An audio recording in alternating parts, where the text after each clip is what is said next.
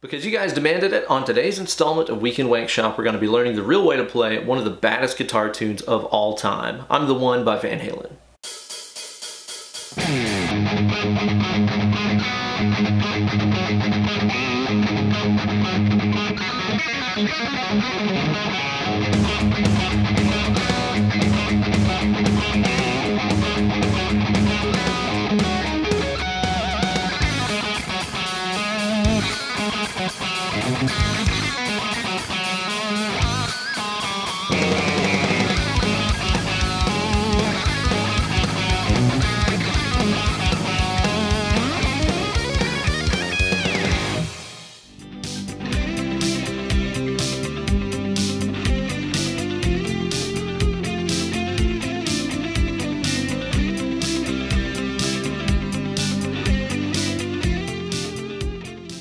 Well, hey there kids, and welcome to this week's installment of Weekend Wankshop. Here's your best buddy, Uncle Ben. I'm the One by Van Halen is one of the most badass guitar songs of all time, and you guys have been asking me to do a complete lesson on how to accurately play the intro and all those crazy weird licks and fills that Eddie does for quite some time now. But as always, before we get into the lesson, let's hear it all again at stepdad speed.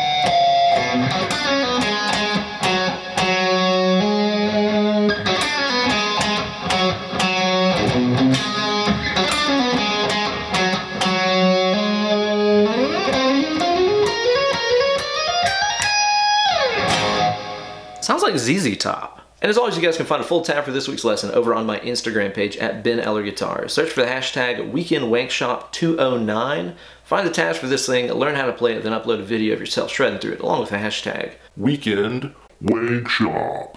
And if you want to play along with this week's lesson and the record, be sure to tune your guitar down 1/2 step. Okay, first things first about this, you absolutely have to nail the swing rhythm that he is playing in the set. And this is at a really high BPM. It's very hard to maintain a good solid swing at that tempo, but of course Eddie is like the grand master at that stuff. What I mean is whenever you're playing, like especially these A's, you know, the last thing you want to sound like is this. That's a really straight 1 and 2 and 3 and 4 and kind of rhythm. This has a swing to it. 1 and 2 and 3 and 4. And when you're doing that swing thing, it's really essential to make sure you're doing downs and ups, alternating your downs and up strokes here with your picking hand. Now the intro is in 2 sections here, and the first one is going to start off on that open A string. Again, we're just swinging on that open A here a little bit. Then hit your D7, swing on that A some more, hit your D5. Really essential when you play these accent notes, they gotta be upstrokes. That's what gives them that snap. Don't do this as downstrokes. Like that, it'll really throw your swing off over here in the right hand. So be sure to hit these as upstrokes. 7, 5, 7, and then there's kind of a ghost note on the A before you hit this double stop. That's just D and G on fret number 5. Next you're going to do the same stuff but replace the double stop with the 3rd fret on the A string. So it sounds like this. Give it a little vibrato too. Now the next part right here was kind of a surprise to me. I'd never noticed this before. Sounds like this. Okay, so this is essentially the same, 7, 5, 7 thing, but whereas you usually go to the double stop on the G and D on 5, he gives you a little preview of that first really weird lick he's gonna play. Okay, so you're gonna go 7, 5, 7, and then that ghost note on the A before you play this. So this is the G, G5, pull into open, and then the 7 on the D. Okay, so it's... Again, this is a preview of the really fast lick coming up right here. So far you should have this.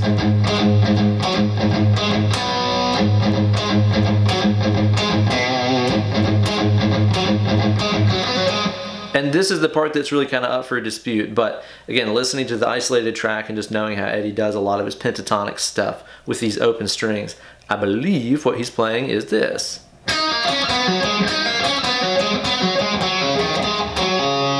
It's such a jumbled mess, but it sounds so badass.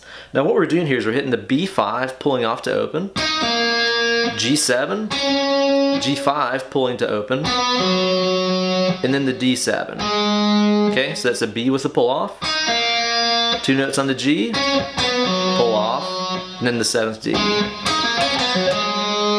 That's the figure.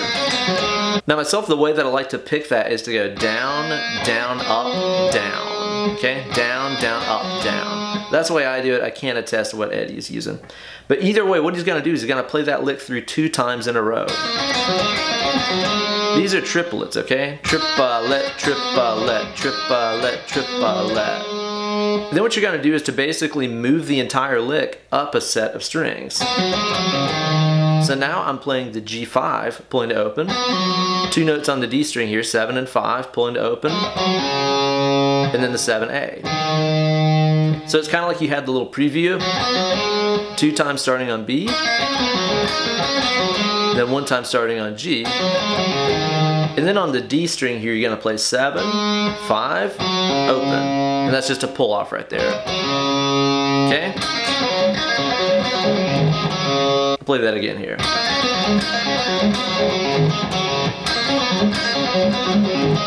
It really just took me sitting there and playing that pattern on repeat before I kind of got a feel for it. It's pretty odd stuff. So that's the entire first section of the intro.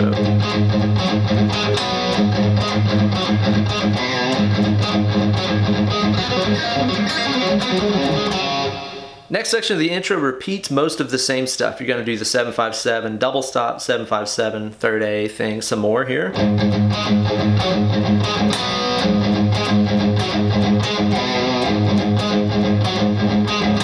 So that's just back to the double stop. So it's double stop, third, double stop. And then he does these harmonics. Sounds to me like he's doing the A, 12th A harmonic, 12th G harmonic, 3 harmonics here on the 7th fret. We're going to do A, D, G, and then the G on 5. Okay, so it's open, A, G, go to 7th fret, A, D, G, 5th fret, G. You could also play it as putting just 2 harmonics on the 7th, A and D, and 2 harmonics on the 5th, D, G. Either way, it's the same because those are the same pitch. And after you hit that 5th G, he gives it 2 little quick dips with the bar before we enter into the second portion of the intro. Most of the time people use tuning pick strokes when they play this. There's not that much picking in it. So on pretty much all of these, there's a little ghost note of the open G, and that's going to be an upstroke. Sounds like on the very first one he doesn't do it, but on all the subsequent ones, there's like a little bit of a ghost note on the open G before you come down with a downstroke on the 8 on the G. And what you're going to do here is a series of pull-offs. You're going to play 8, pulling to 7, pulling to 5. And again, that upstroke is just kind of like a little wind up before you really stomp on it with that down and the pull-offs. Gonna go to that 7th D here 2 times. Okay. 5th D 2 times. And do those as upstrokes. You can tell he's really snagging those with a really aggressive upstroke. Then just hammer on to the 7th D. He doesn't go and pick it like that. It sounds a little bit softer than that. He's using a hammer on. That's the basic figure right there.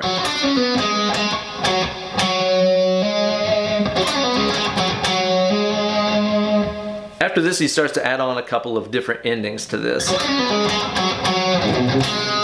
Okay, so this, I had that same lick, the 2 5s, but then instead of doing the hammer on to 7 like you did before, you're gonna play A, 3rd A, 4th A, and then the 2 on the G.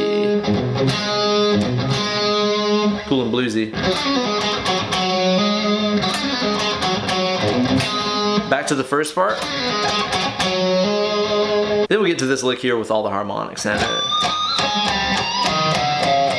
Kind of reminiscent to something in You Really Got Me. What you're gonna do is to start off on the 4th G right here, and you're gonna kind of rake into it a little bit. You get some good velocity here. Hit it with a slight pinch harmonic and give it like a 1/4 step bend. It's not much, just a little bend. Then you gotta play the 5 on the G, same deal, slight harmonic, slight bend. Then you're gonna walk down the D string here. You're gonna hit that 7, again, slight harmonic, a little tiny bit of a bend. And I think that's the last bend he really does. It sounds like the rest of them are pretty straight. Play the 6 on the D with the harmonic, 5 on the D with the harmonic. And then on the A string here, we're gonna do the same thing, just walk it down 7, 6, 5, 3. You can get sassy and put little bends on all of them, really. It goes by so fast, it's honestly hard to tell. After that, back to the lick. Then this last time, we get this super cool lick. Okay, so what you're gonna do here is after you do that hammer onto the 7th D, you're gonna just start sliding up the neck, okay? And basically where you're looking to end up is around fret number 19 or so, because that's gonna put you in the position you need to be to play this next lick, which is total gibberish. It's almost like a Dimebag Darrell lick, you know, where it's just a fingerboard pattern. It's not a scale, but it sounds so badass. And the thing about it that's cool too is if you kind of look at it from a theory perspective, it starts on a good note. It starts on, you know, we're playing against A right now. It starts on the major 3rd of A, so that's a nice sound. And it ends on an A, so it ends on the root note of an A chord. So it's kind of like he starts off with a good note, ends with a good note, there's a whole bunch of gibberish in the middle, and he just sells the absolute shit out of it, and it's awesome. Okay, so after that last time through, like I said, you're gonna slide up the D on fret number 7, and you're gonna land right here. Okay, so I'm starting off on the A here on 16. I'm gonna hammer onto 17, hammer onto 19. Same thing on the D. On the G, you're gonna do it 2 times. Okay, so it's A, D, G, G. Again, those are really quick triplets, sextuplets really. Same thing on the B. And then on the high E, what he's gonna do is to play the lick again. Again, that's just 16, 17, 19. Before he lands on just the 17 on the high E string, which is your root note of A. And whenever he plays that last lick up there, he also engages I think it's a flanger, it might be a phaser. I used a flanger here in Logic on my session and it sounds right to me. I'm a total idiot. I always get those two mixed up. You know, if you had a gun to my head and asked me which one's a phaser and a flanger, I would probably be dead. So I always forget which is which. I know somebody in the comments will be like, it's a flanger, of course, or it's a phaser. I don't know. Just put something on it. It sounds cool. Okay, so let's hit it all together now. It's gonna start off swinging on that A string. Double stop. Third. Preview. Weird lick. Back to swinging. Double stop. Third. Double stop. Harmonics. Your second lick.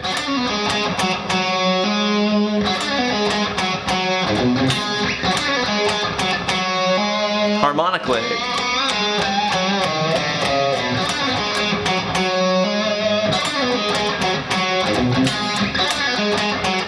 Sliding. So sick.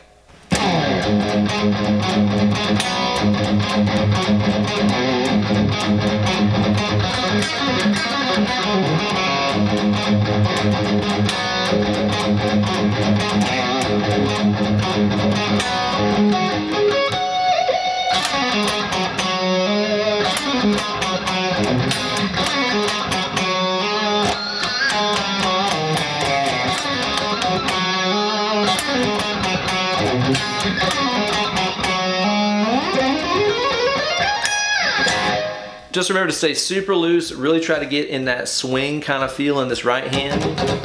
Again, it cannot be straight. It sounds totally lame if it's straight. Be sure to swing the hell out of it over here. And remember those upstroke accents, like on the double stop and on the third. Really important to nail those down or it just won't sound right.